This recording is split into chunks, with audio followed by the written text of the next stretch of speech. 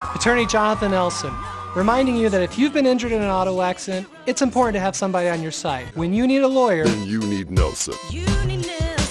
My friends Karen Wisecarver and Sanford Golden, back in 2014, they followed me around on my rotation. And they wrote a screenplay, a movie screenplay, and I kind of forgot all about it. And then they contacted me and told me that Lifetime was going to pick that up. And then in March, they called me and told me that Reba McEntire was going to play me. That is so wild. So anyway, I communicated back and forth with Reba McEntire. She called me, and I've texted back and forth with Reba, and they filmed the movie at the first week of May. Yeah. I'm not sure where they filmed it. I haven't seen it. I haven't seen the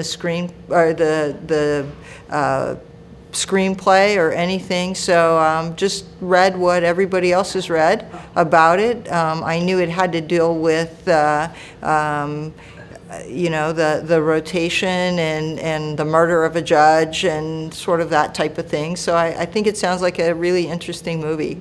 You know, there's a cowboy involved. The cast is phenomenal. I mean, it's Reba McEntire, and of course it's her show Reba. Her longtime friend Melissa Peterman plays, I believe, plays her sister, who is the brothel owner, and then her boyfriend, her real-life boyfriend, Rex Lynn, who was on CSI Miami, plays a cowboy in it, and then there's a bailiff that's played in it. That's her confidant. So I don't know. Reba would ask me questions back and forth. How do you dress? You know, you know, that type of thing. What kind of gun do you carry? So I'm just anxious to see it. And she would ask me, do you say this? Do you talk like that? You know, how do you handle yourself? You know, what do you say when you get on the bench? That type of thing. So it should be interesting. It's fun. It's you know, good promotion for the state courts here in Nevada. Well, that sort of started from a friend of mine, John Gliona, who wrote a book called Outback Nevada,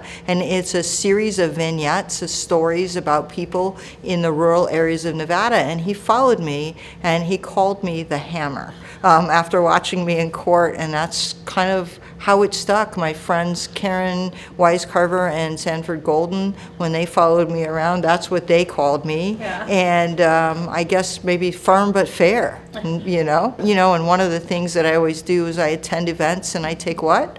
Chocolate Gavels, the Hammer. So I will be at the 4th of July parade. We'll see how that goes.